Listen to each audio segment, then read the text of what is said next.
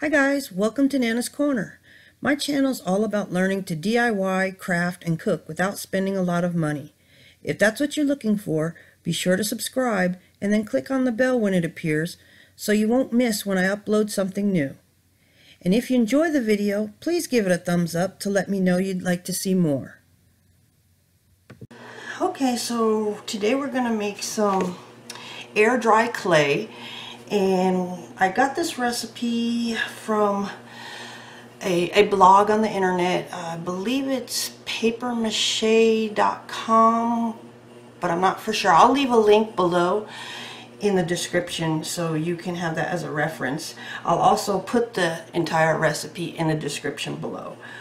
For this recipe, we need half a cup of toilet paper, or it's going to be 24 grams dry and 110 grams wet. You'll need a half a cup of joint compound, half a cup of Elmer's glue, half a cup of cornstarch, 3 tablespoons of mineral oil or baby oil, and half a cup of all-purpose flour with a little bit extra just in case you need to, it's too wet and you need to dry it up. So I'll leave those items in the description below, and let's get started. We're going to have the toilet paper. Now this toilet paper is Angel Soft, and I believe it's a jumbo roll, but we're going to weigh it dry. You want to take the cardboard tube out from the inside, just squeeze it down. You can pull it out real easy. Now every toilet paper is going to be different. Some are thicker, some is thinner. You know, every roll is bigger or smaller, so you'll have to figure out what type of toilet paper you're using, and we'll measure. You have to measure from there. Okay, I already weighed this, and it comes out to 115 grams. Okay, which we will not need all that for this recipe. So we're going to roll it off, and I'm estimating 1/4 of a roll, but let's see how it works out. That's 11 grams. Let's see if we can get it. We need 24. That's 16. And the reason why you have to measure it dry and then wet is because the amount of water. Let's see. We're getting there. That's 21. Let's see if we can get it all on there. Oh, 24. Perfect. I don't know if you can see that, but I'm just using a kitchen scale. If you don't have one, you'll kind of have to eyeball it, and I'll try and show you what the consistency is. And now what we're going to do is we're going to take it and we're going to wet the the toilet paper in the water, and we kind of you want to break it up. Just kind of squish it around. This is warm water in here, not hot, just warm water. And you want to break all the fibers up. So it breaks real easy. Toilet paper is made to do that. It's kind of like you're making pulp.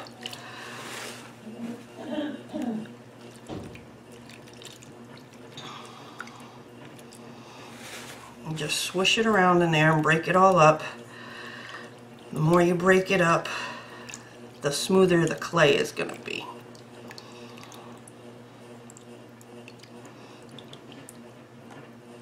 Okay, now we got it all broken up, and what we're going to want to do is weigh it again. See if I can get that a little closer. Turn it on. Can you see that? Let me bring it a little bit closer. You see that now? Well, you might have to take my word for it if you can't see it. But what we're going to do is we're going to get some and squeeze the water out of it.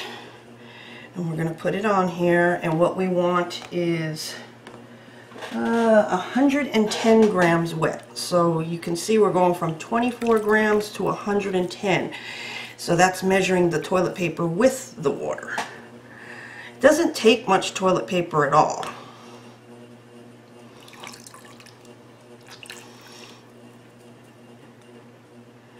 And I imagine if you're off a little bit on how much water you squeeze out, you could probably add more flour to it to dry it up some. So we're at 59 right now. The more it's breaking down, it's a little bit harder to scoop it up. So that's 76. You might want a strainer to help you out. 85.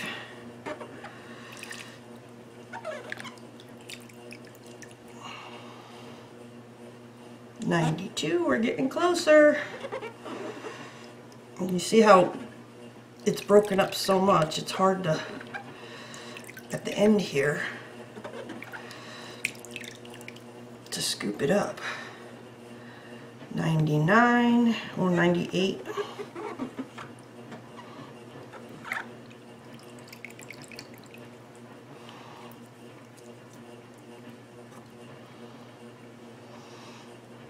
See if I can get it.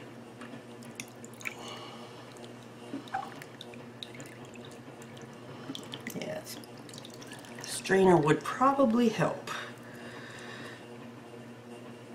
Oh, almost there. 105. We need 110.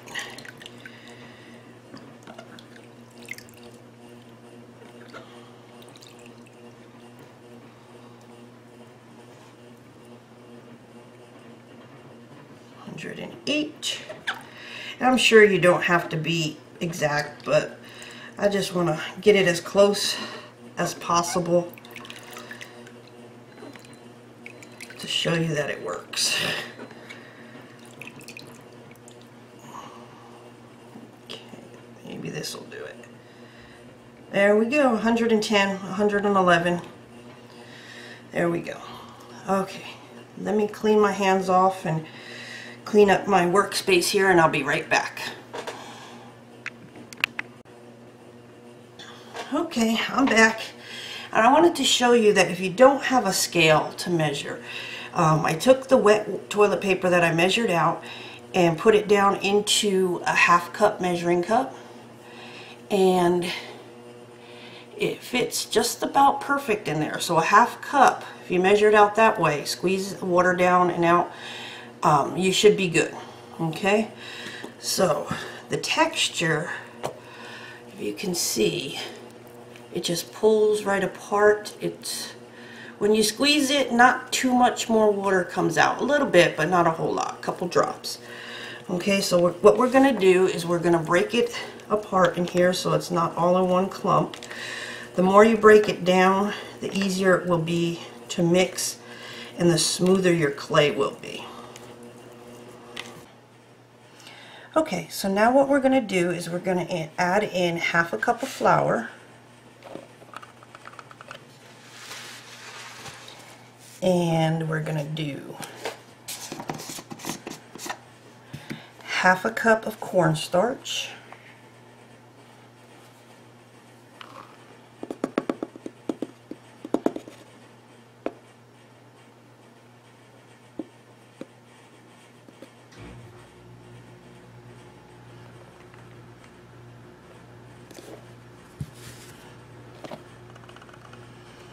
And then we're going to get half a cup of joint compound, or I'm using vinyl spackling. It's similar. Use what you can find. At my store that I went to, they didn't have the joint compound except in huge industrial size containers. So I got this because it was a smaller container.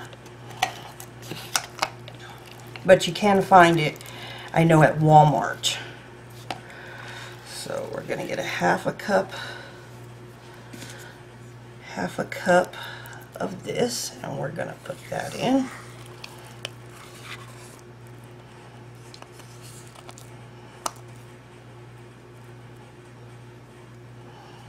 And then we're also going to get half a cup of Elmer's school glue, and we're going to pour that into our measuring cup. I have the big size, the gallon size. It's more economical that way if you use quite a bit of it for different projects. You can get a smaller size if you're only going to use it for this. So we have half a cup of that.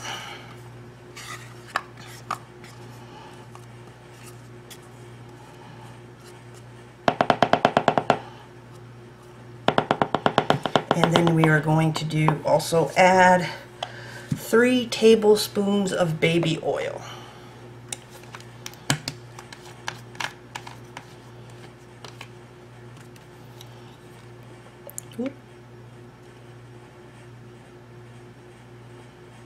One,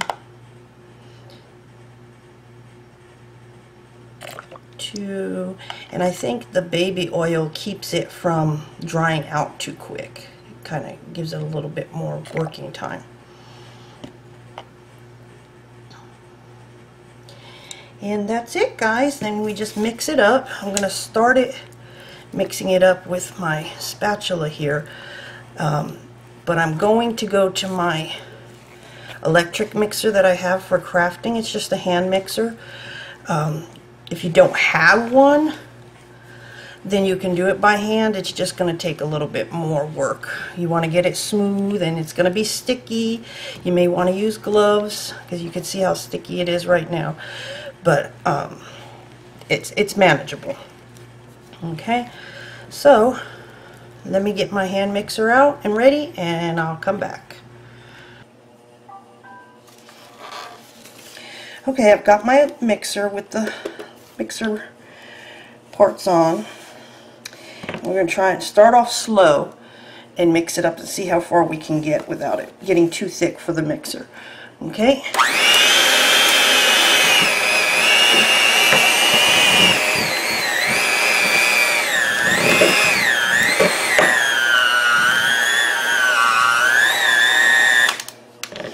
Alrighty, we got a big old clump, so let's get that off.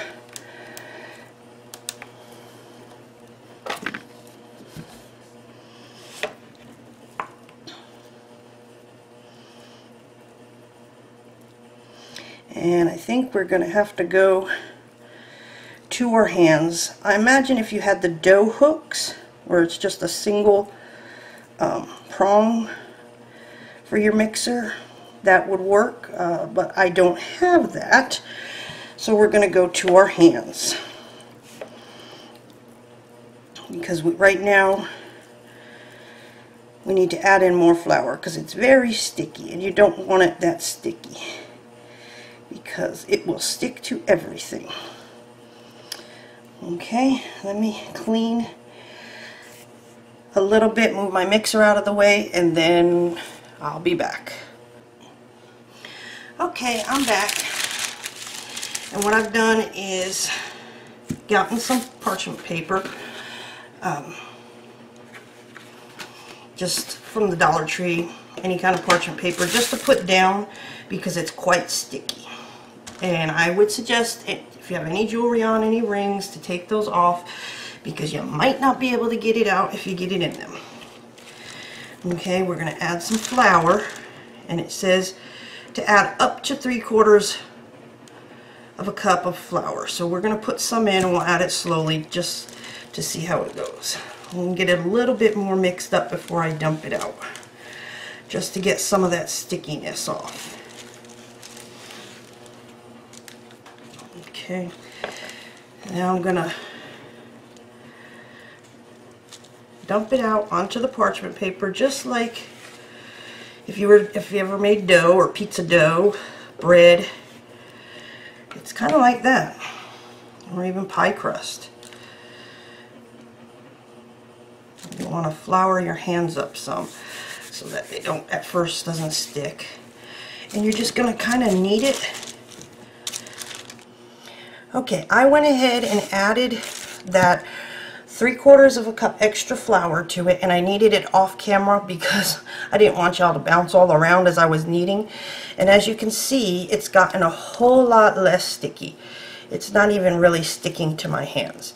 Now if you're in a humid area, you may have to add more flour until you get it. You want it to be sticky so that it will stick when you make something out of it, but you don't want to be so sticky that you can't work with it. See, my hands come right off. And you can see, let me get it as close as I can, you can get this very thin, and it pretty much holds its own shape. So it seems like it's going to work real good. Now this is not the type of clay that you would make a big pot out of. You know, it's not the type of clay that you put in a kiln or, you know, cook to dry. What you're going to do is it's going to air dry. You're basically just going to set it out and let it dry on its own. So with that being said, if you're not going to use this right away, and even if you're not going to use all of it, I would go ahead and put it in a Ziploc bag, get as much air out as possible, and then you can probably keep it for a while.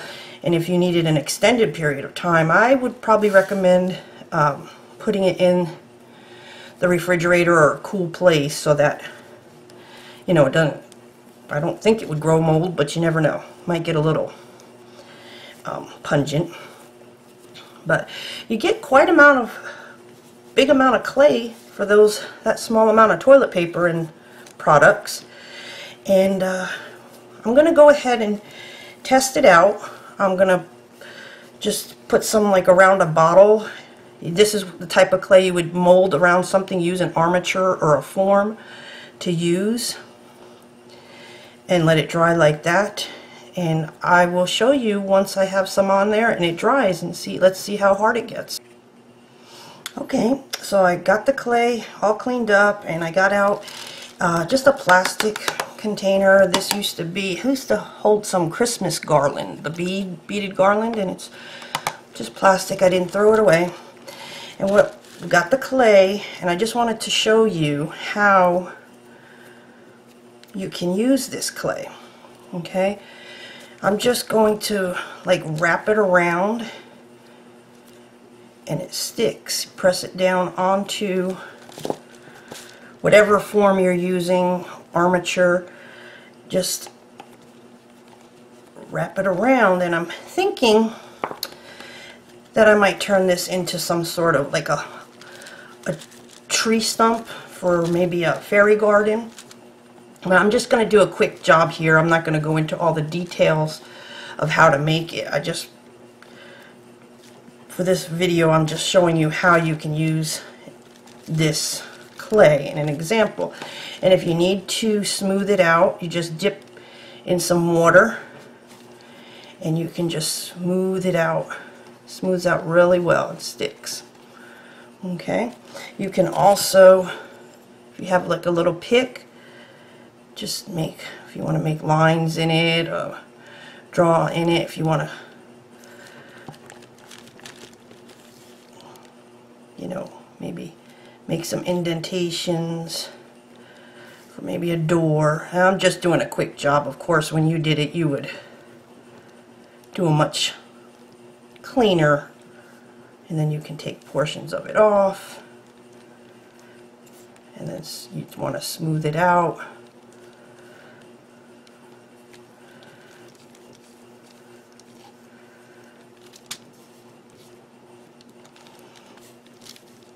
And like I said, I will make another video using this, and actually, once I have it planned out, what I want to actually make, showing you how to do it. But this is basically the gist of it, and you just kind of, whatever you want to make, you can, just like with regular clay, roll it out, make little snakes, and then you may want to wet it where you want it to stick.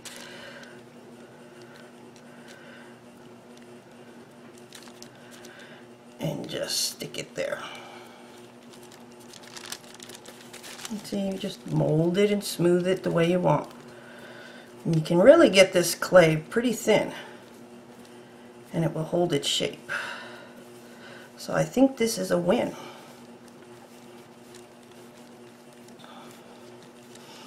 And then you don't have to go out and buy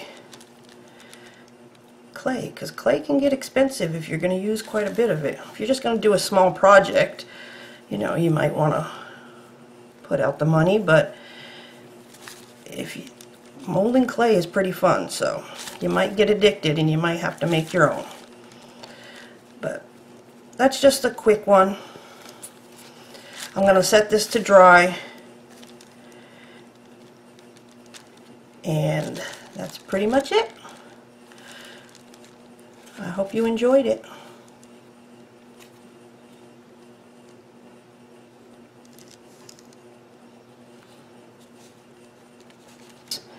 In the description below, I'll weigh this out and show you how much it is, and I'll do a cost analysis, because you can buy air dry clay in stores and craft stores. But I want to, you know, show you can make it at home if you don't have the money. I want to give you a cost analysis of how much it would cost to buy this amount of product. Okay, well, I hope you enjoyed that video.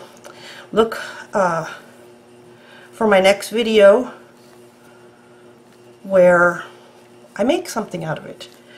Okay? If you like this video, please give it a thumbs up so I know, and I'll make more like this. More art supplies that you can use, that you make yourself. And if you haven't already subscribed, go ahead and subscribe, stick around a while, and have some fun with us. Alright guys, have fun. Bye-bye. Bye-bye.